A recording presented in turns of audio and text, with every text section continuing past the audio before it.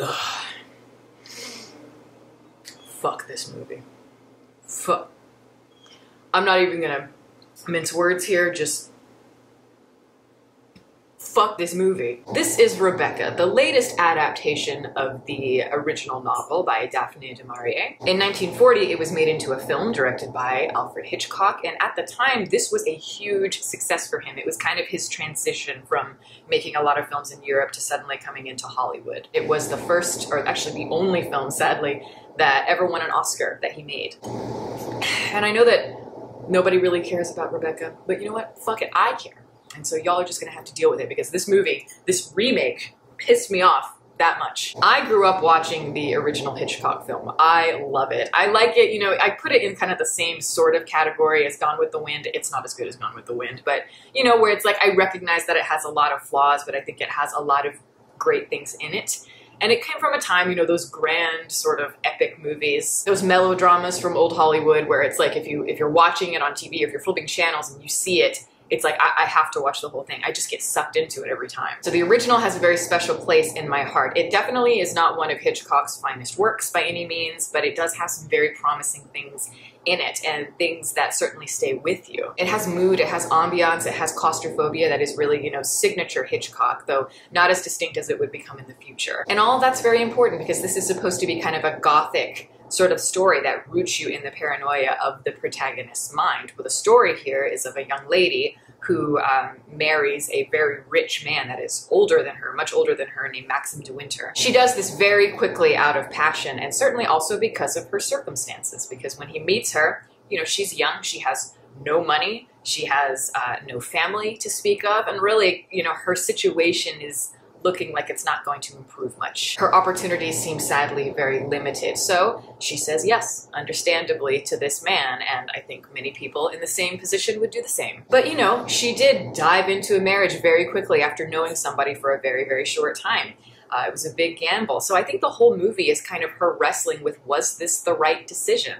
And was this the right decision for him? And I think a lot of that is what makes the film very sad for me, the original film. But this whole story, and I think the idea behind what makes it so powerful, is that it's all about implication. It's all about perceptions. This young girl kind of suddenly being wealthy and expected to be this, you know, woman of the house, this huge estate. Yet everyone is comparing her to her husband's late wife who died years ago, named Rebecca. And based on what everyone's saying, apparently she was just the most beautiful, charming, witty, sexy, just perfect woman of the house. And this new unnamed protagonist just feels so insecure, like she could never measure up to Rebecca. So all this insecurity is settling in, all this paranoia, and we are meant to feel all of that claustrophobia in the symbol of this huge house. It's called Manderley, the estate. It's not surreal necessarily, it's not horror necessarily, yet you can imply a lot of those elements. Then there's a twist that's very, very important, and then the story suddenly kind of transitions more into kind of a realist crime drama. So I sit here and I watch this new film, Rebecca, for 2020 on Netflix, and I think to myself, what is the point? Why remake this? I personally have always thought, watching the original film, that it would be very interesting to see how they would remake it. And I say remake, I know this is saying it's an adaptation of the novel, but come on. I mean, the movie and the film are so similar in structure, so much so that you have to compare them. It's impossible not to, especially if you've seen the original as many times as I have.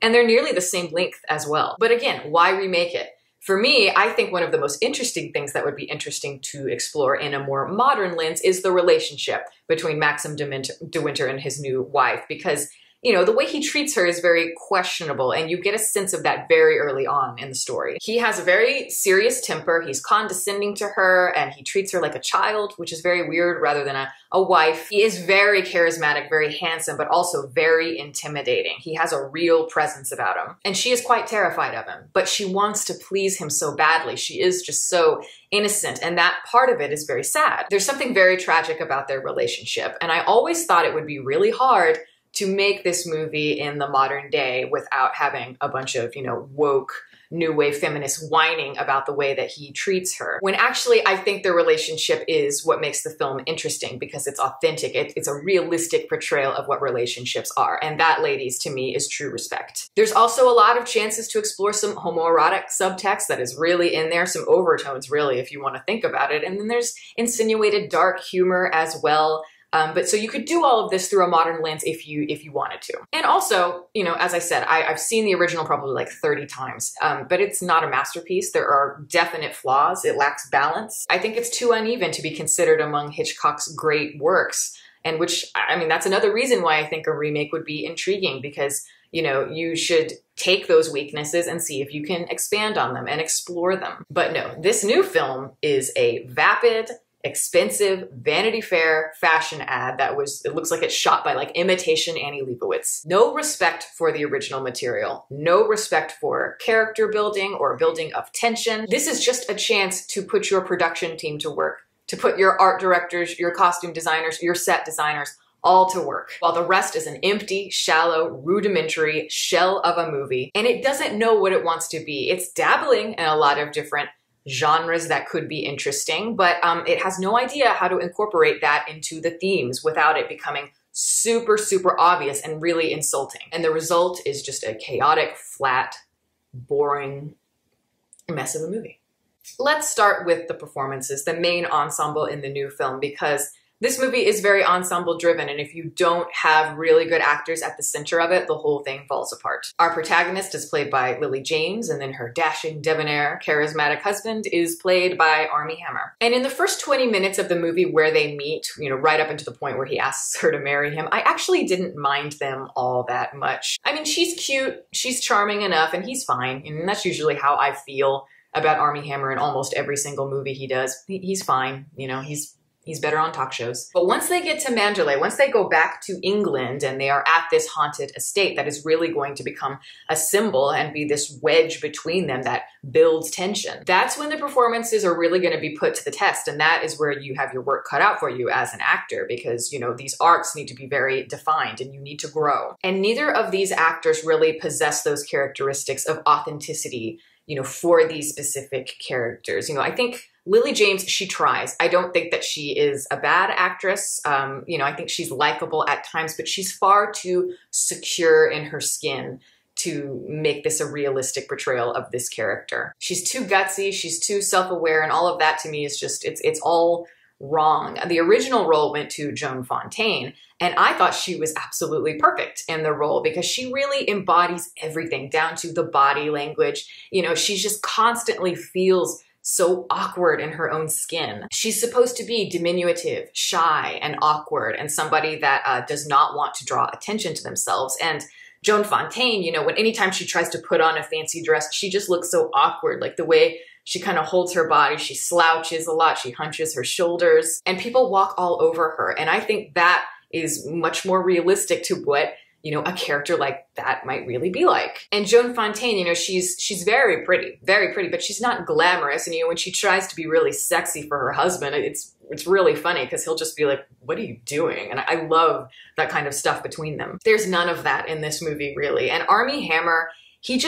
I'm sorry, he does not have near the charisma or the range as an actor to portray a character as complex and mysterious as Maxim de Winter. And the Maxim in the original film is the legendary Laurence Olivier, and as if, you know, Armie Hammer was ever going to even come close to that. Olivier, to me, captures all of that range. You know, he is sweet at times and charming, of course, like I said, very charismatic, and you are drawn to him, certainly, from the moment you see him. But, you know, he's also very scary at times, and I myself feel very intimidated when he looks like he's about to, you know, burst a blood vessel, when he's about to lose his temper. And with Armie Hammer, when he starts to lose his temper, it's almost cute. You know, I don't buy it for a second. It never comes alive. She seems stronger than he does, and she seems more forthright, and that's just really inaccurate. And that to me screams of like, you know, we need to force kind of independent women and feminism down people's throats. Maybe the best performance here, if you can say that, would maybe go to Kristen Scott Thomas, and she plays the iconic Mrs. Danvers. But also with her too, you know, she's a very good actress, I think, but just in this, she's too self-aware in her portrayal, and I think that, you know, as she goes along, her performance does escalate into camp. And, you know, in the original it does as well, but with Kristen Scott Thomas, it kind of stays on that level, so therefore most of the tension, all of the tension really is lost. Judith Anderson, who played her in the original, is an extraordinary character actress from the old period, and she, as the character, is full of mystery, full of ambiguity, and, you know, there's hints of different things happening. She has like a prickly demeanor. At sometimes it can be bordering on soap opera, but she's never fully anything at one time. She's just giving us little hints along the way, and that to me is the sign of a really great performance. This new film lacks the subtlety, the intimacy, the slow build that I would expect from a story like this that I get in the original Hitchcock film. Hitchcock has this amazing ability, as we all know, you know, to create mood. He was a master of that, a master of suspense. And when you watch this movie, it's like the house becomes this haunted presence, almost as if it's a character on its own. When Joan Fontaine goes into Rebecca's room for the first time, it's really like, you know, you're sitting on the edge of your seat almost.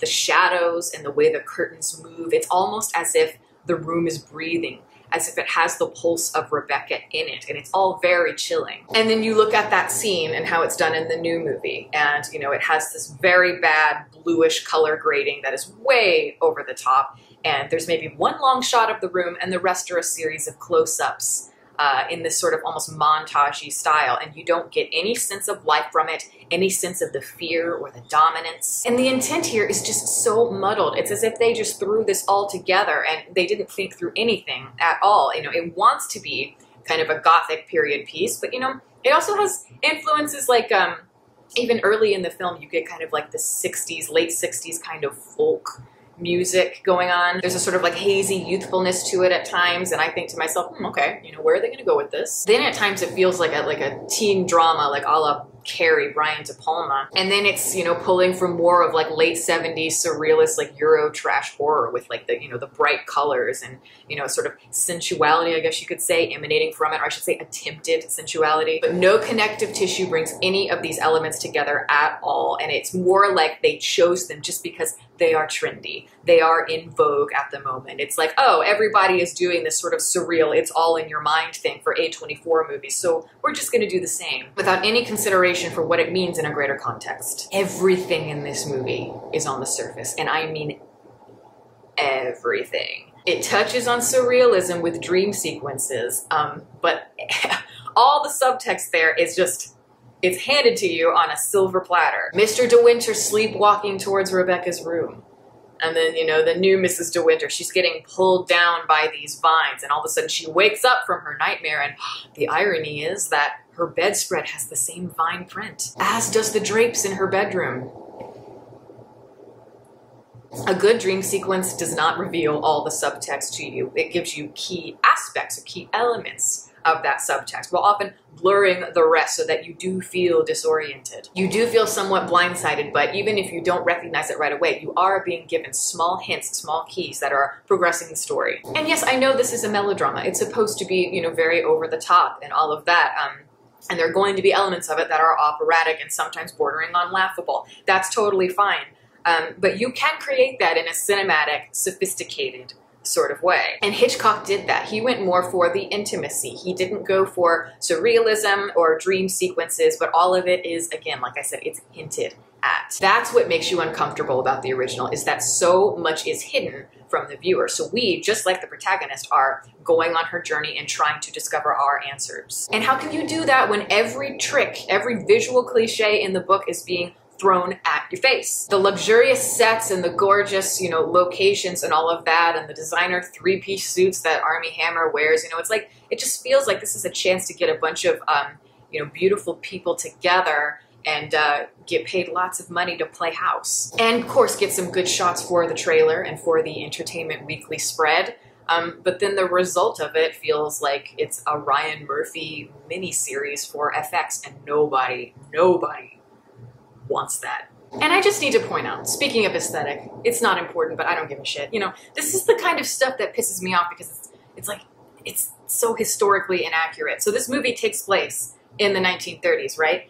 And in, like, the protagonist is constantly wearing pants, which, look, I mean, people wore pants, but it was not very common for women to wear pants a lot of the time. Often if you wore pants, you were considered quite spunky and independent and somebody who was trying to, you know, be less traditional. A Katharine Hepburn type, we'll say. But the young Mrs. De Winter is not supposed to be like a Katharine Hepburn, somebody who wants to consciously go against the grain and be very ballsy. No, she's somebody who I said is very shy, and she wants to blend in and not draw attention to herself. She is very plain and very awkward, and I like how in the original movie, how, you know, she's just wearing very simple blouse, very simple skirts, simple shoes, not particularly flattering, very modest, like she wants to hide, like she just wants to blend into the background and please everybody. And that's just in her nature. It's realistic to the character. And this, like I said, it just feels like they're trying to force this feminist independent narrative down our throats, and it feels almost more like a animated movie, like Anya from Anastasia. I know what they were doing. They were going for like, oh, she's the tomboy type, so it kind of separates her from the rest of the women of the time, and certainly separates her from Rebecca, but it's so nauseating. It's so on the nose. It's all wrong. This is like somebody who looked at a catalog of fashion in the 1930s and they think, oh, I've studied it. I know everything. And I feel that way about so many aspects of the aesthetic in this film. It's like when they do Art Deco. It looks like Art Deco that was done by somebody who has no concept of what real Art Deco is really like. And so what's the point of having all these beautiful sets and all these beautiful clothes and all that stuff if you don't know how to use them? And especially when you have all this and you're draining all of the mystery and all the tension and kind of the haunting aspects of this house. There's none of that, and that's the whole point. Now I will say, I know I'm bashing this movie pretty hard, but there is one thing that I do commend them on, where they at least tried to improve on, I think, the original Hitchcock film. They failed hard, but at least they tried. One of the things I really struggle with in the Hitchcock film, among several things, is the second half of the movie. And I often struggle with the second halves of Hitchcock films because often, you know, it builds so brilliantly and then the payoff isn't quite as strong or as original or unique. And one of the big issues I have with the second half of the 1940 Rebecca is how we lose our main character in it. She kind of gets lost among the shuffle in the second half, which I said before it becomes more like a realist kind of crime drama. It's no longer her story at that point, and all of the risk and everything is resting more on the shoulders of Maxim De Winter. And I think in order for that film to truly be successful and carry all the way through, it needed to keep things centered in her mind, in her perceptions of things, her point of view, but they don't. So therefore, maybe the last 5-10 minutes, you know, I feel kind of disconnected from things, and they're just, the ending isn't as satisfying. But in the new one, to their credit, they did keep the main actress, the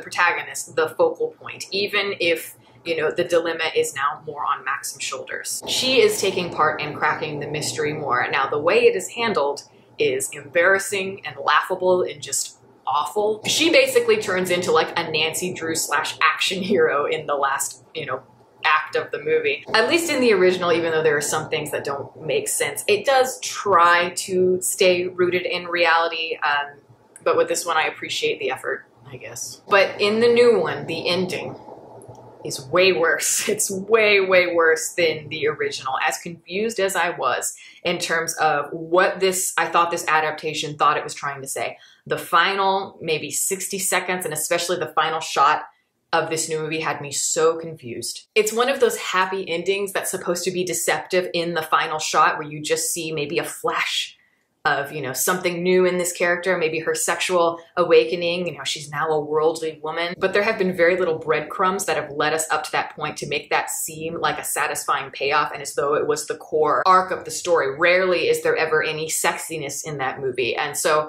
it doesn't really make sense to have that a key point of her evolution in the end of the story. It feels like a weird tacked on contrivance that is supposed to get people going like, ooh, but really I was just kind of like, what?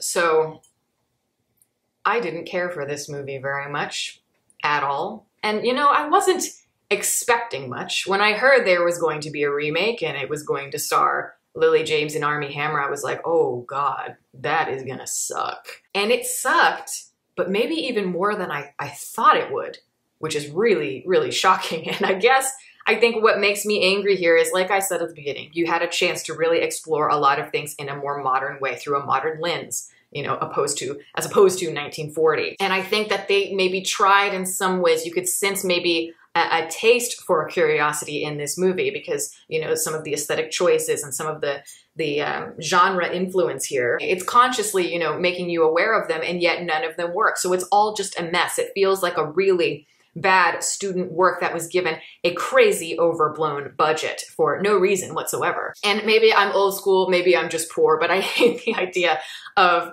you know, a ton of money going towards something where you gain absolutely nothing from it, you feel nothing from it. I can't imagine a single person who would want to watch a movie like this. If you are going to watch anything, please, please, please, please watch the original movie. Really, it's a good movie. I think it's, even though it's flawed, you know, it really draws you in, and it's cool just to see more early Hitchcock when he arrives in Hollywood. But please just do not waste your time with the Netflix version. And that is my review. Thank you guys so much for watching. If you look over here, you will see my Patreon supporters. You guys are awesome. As always, the link to support is below.